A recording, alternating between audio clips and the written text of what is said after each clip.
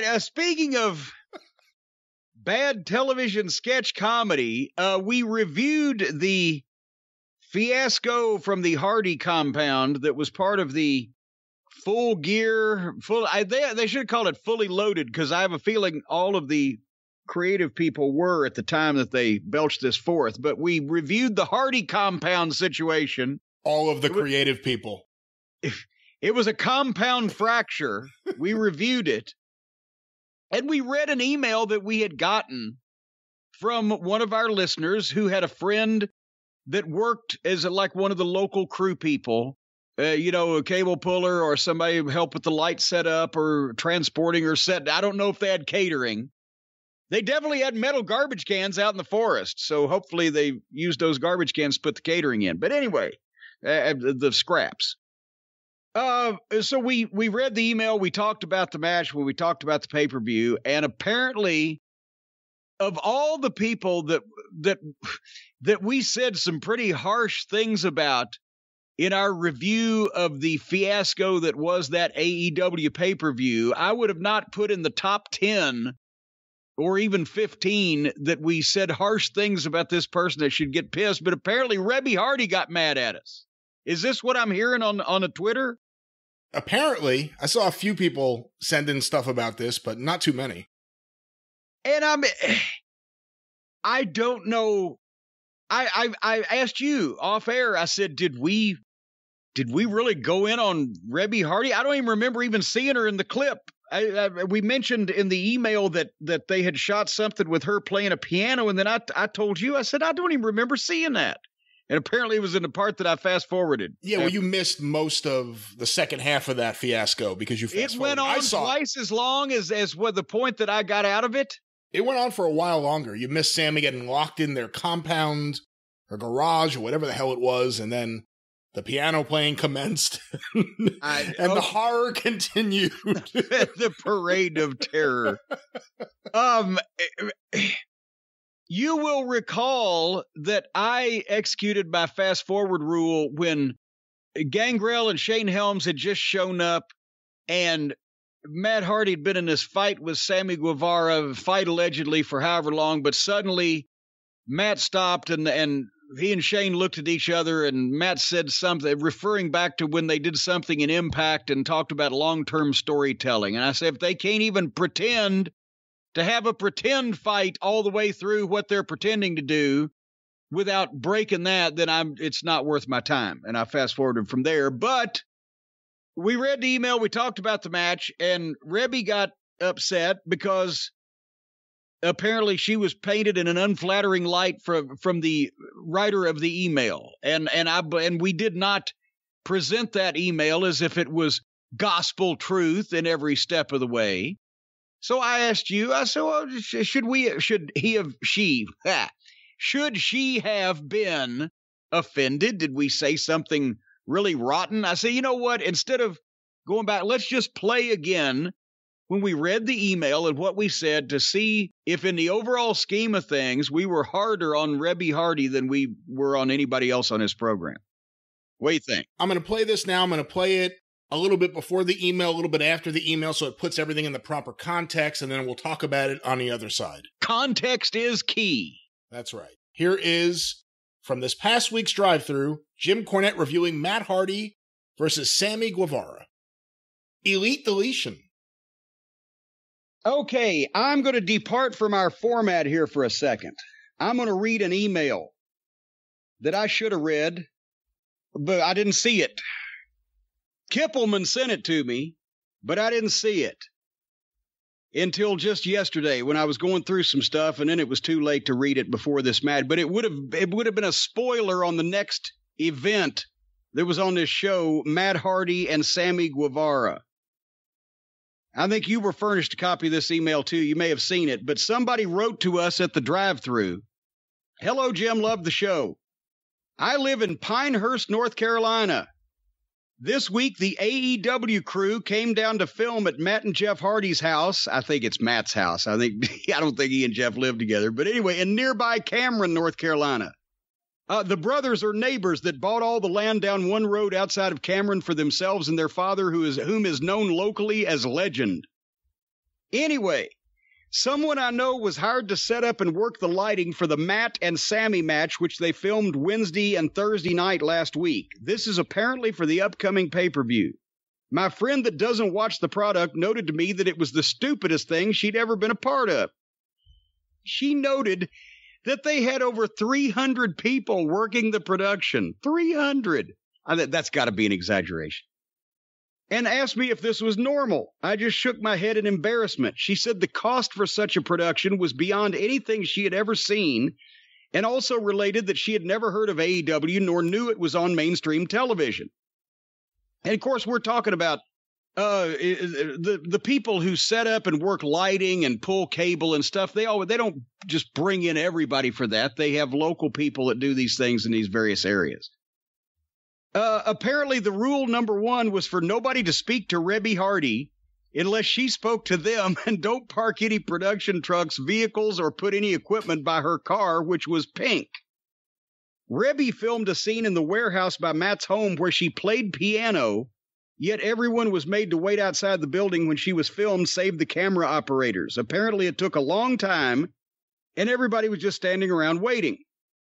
From there, they brought Matt and Sammy in to start filming, whom my friend thought was 16 years old. Sammy, I believe, not Matt Hardy.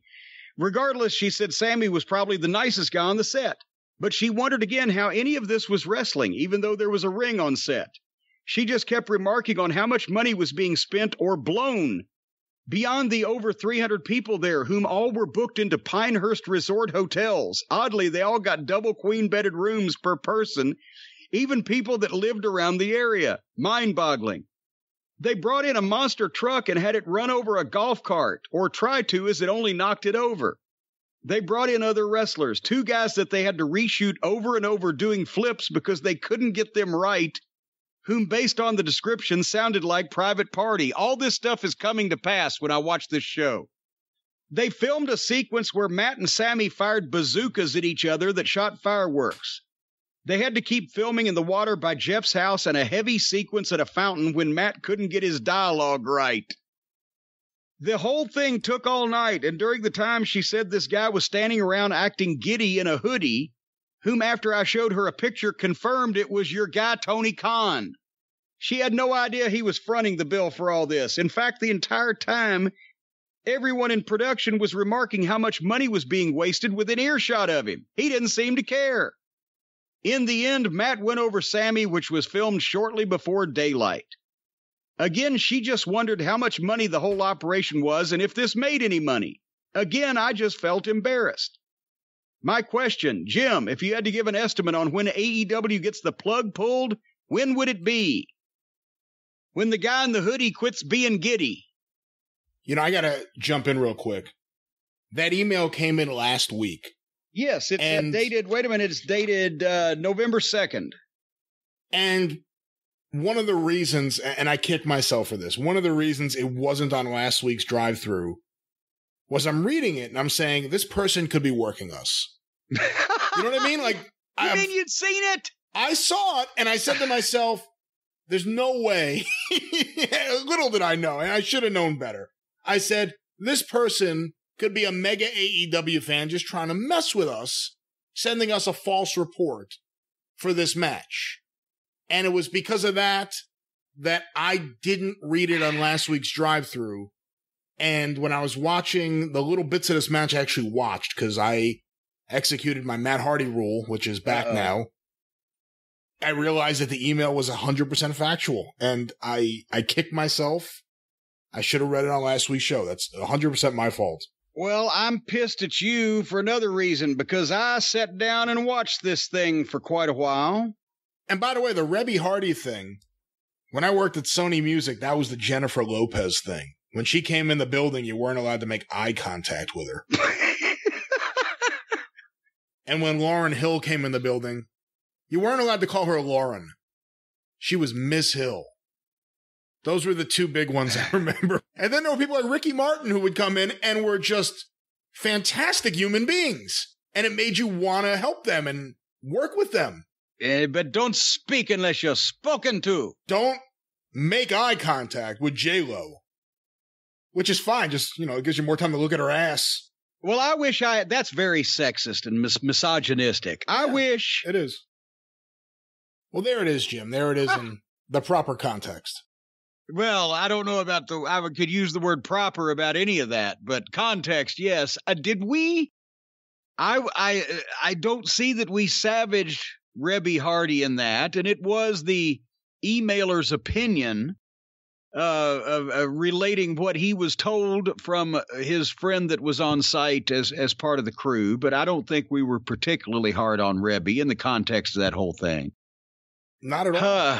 Not at all. Especially since I pretty much ended up the whole thing was spitting on the microphone over everybody that was involved in that whole fiasco. It was embarrassing to professional wrestling and was totally had nothing to do with what the wrestling business or anything it's ever been involved with was all about. But they got and I think Matt got hot, but was he hot because Rebby was hot, or what did he say? I pulled up the tweets while we were talking about this here, or listening to the audio here. Some guy said, yeah, this is totally made up. As I've said in the past, a lot of the letters on the show are fake. Which, by the way, let me just quickly interject here. We have never made up an email for the drive-thru. We get thousands of emails a week for the drive-thru. I'm not saying some people haven't sent stuff in where maybe they're making something up, but we've never made up an email. Everything we've read on that show is an actual email that's come in. For the experience or the drive-thru, we've never made up an email because dumb shits. The reason why that we read emails sometimes is to have some programming without having to make anything up.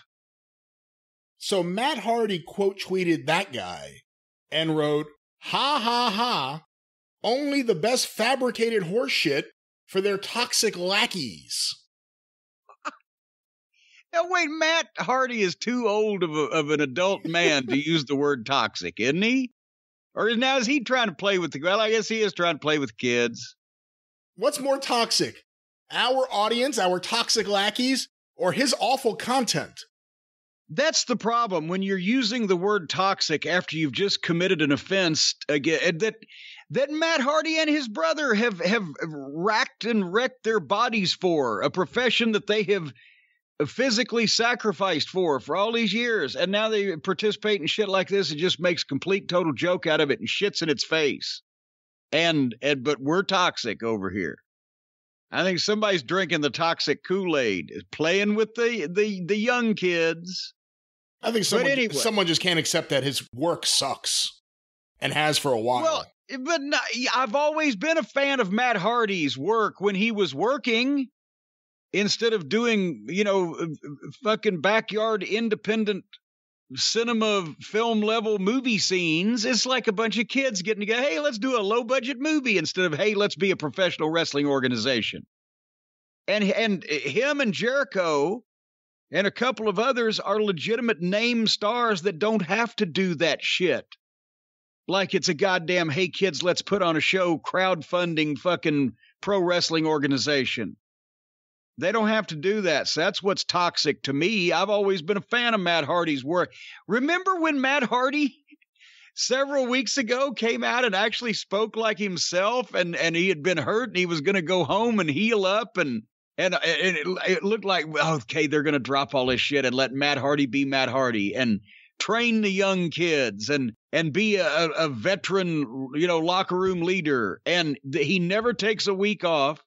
He seconds an underneath tag team for a couple weeks and then comes back and he's back in the throwing each other in the fucking lake of Carnation instant milk or whatever the fuck it is.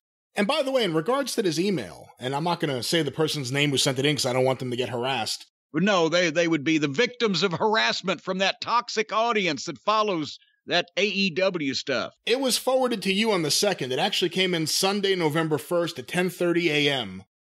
And according to this email, the filming was done the previous Wednesday and Thursday night, which would be the 28th and 29th of October.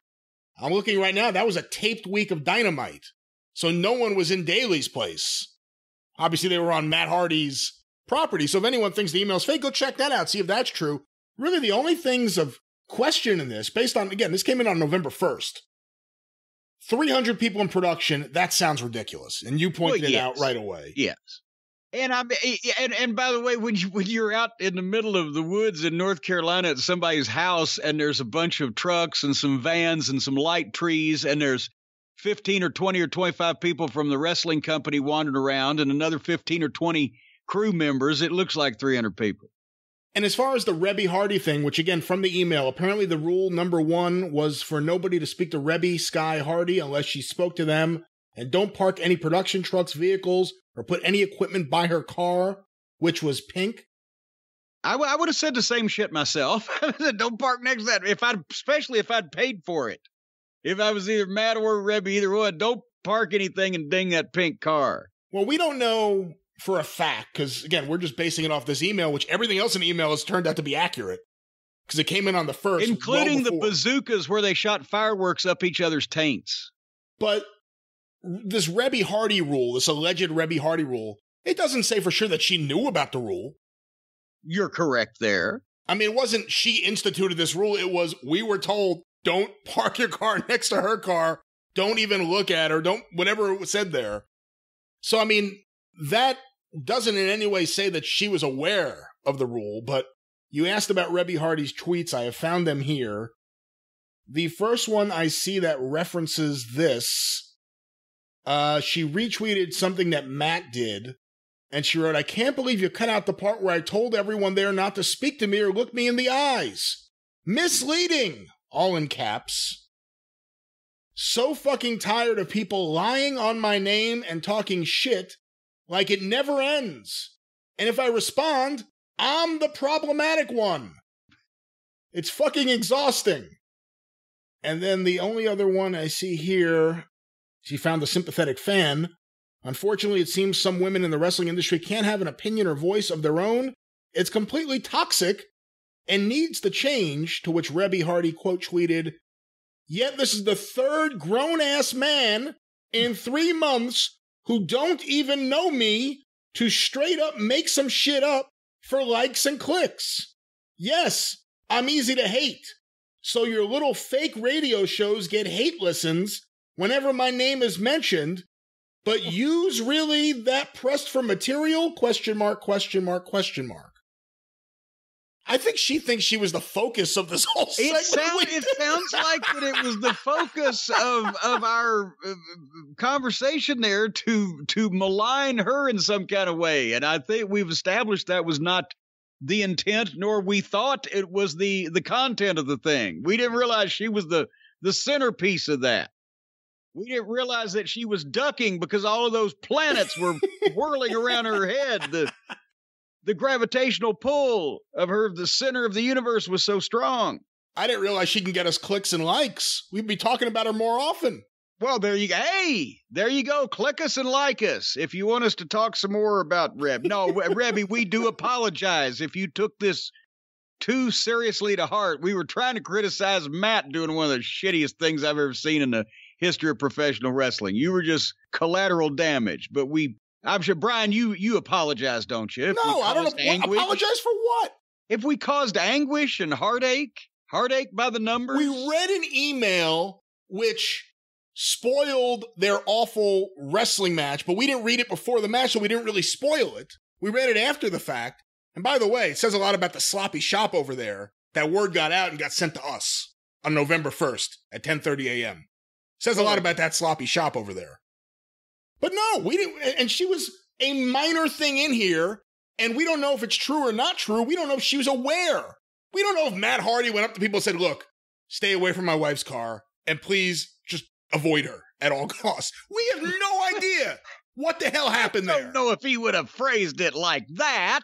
We have no idea. So no, there's nothing to apologize for here. It seems like they're trying to get some attention off this while accusing us of using her name to get clicks and likes. Well, and also it kind of, I don't want to use Rebby in the same sentence as it's kind of tit for tat, but this production that they did out in their mud of their compound out there in North Carolina, this was the one where that Matt had Sammy taking bumps in the mud and said, "Oh, get up.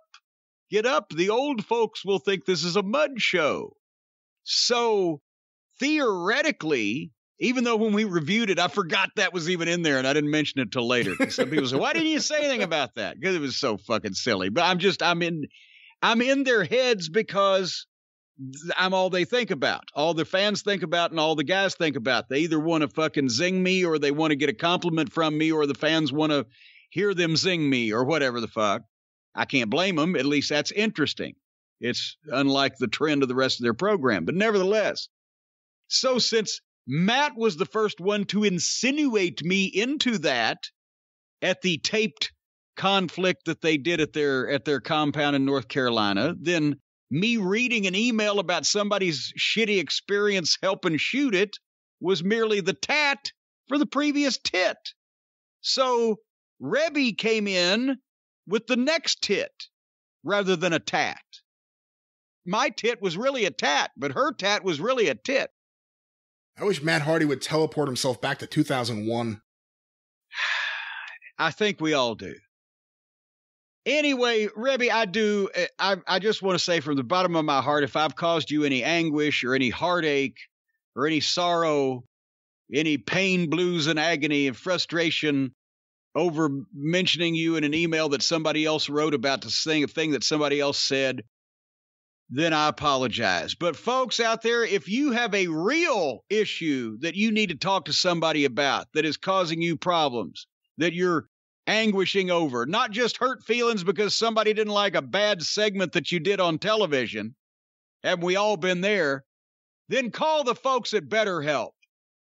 Folks, if you need a therapist, a licensed professional therapist that's not available in your community or in person, or that you don't want to see in person because it's currently a pandemic, then you can go to BetterHelp.com and get hooked up with professional counseling done securely online. They've got a broad range of expertise available, and you can do this worldwide. It's not just an American thing.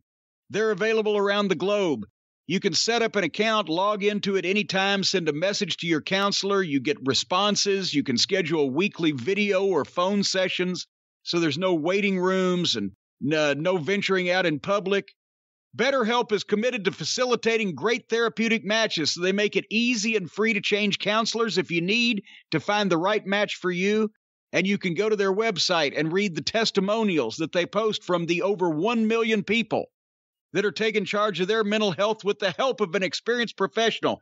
And I got a sneaking suspicion that a lot of people listening to this program need mental help. I'm not going to say that. But I'm sure a lot of people could use someone to talk to during these hard and pressing times. Yes, you need somebody to talk to instead of me, because I'm rotting your brain. Folks, everybody needs, I think that was a song, everybody needs somebody to talk to, and BetterHelp can be there for you. And if you go to betterhelp.com/JCE, then you can get 10% off your first month's services. That's a special offer for the experienced listeners. BetterHelp, HELP.com/JCE. 10% off your first month's services. We can't do any better than that, for heaven's sake. Join the over 1 million people taking charge of their mental health. Be one of them. Be one of us. Go to betterhelp.com today, or even yesterday if you have time.